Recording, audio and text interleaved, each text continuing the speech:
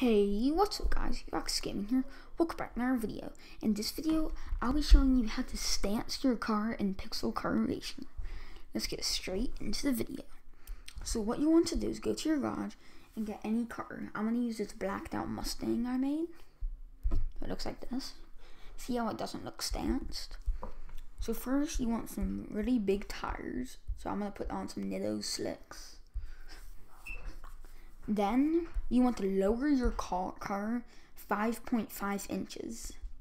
It doesn't matter if it's like scraping, that doesn't matter. Then the most important part, you need to get some wheels. You need wheels that say deep at the end. So now watch the wheels. The second I put them on, look, it puts camber and it looks stanced. See if I go up close? Looks like that. See, that's stanced,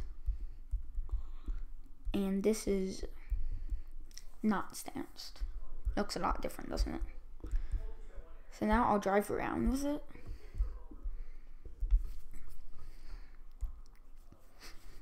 See right there, it's scraping.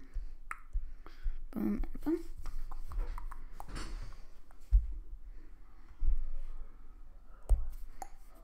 So now, see? So you can just raise it. Then when you're at like a car meet or something, you can lower your, then you can use air suspension and lower it down so it's stanced. So that's how you stance your car in Pixel Car Racer. It doesn't make it any faster, but it does make it slower because the ground is scraping it. See, now that's in a tunnel. I'm gonna go back. See, watch, I'll do it to any car. Let's use some different wheels on a different car. I'll do it on this F40 I made. Lower it all the way. Put some wheels on. And then it's stanced. So that is how you stance your car in Pixel Car Racer.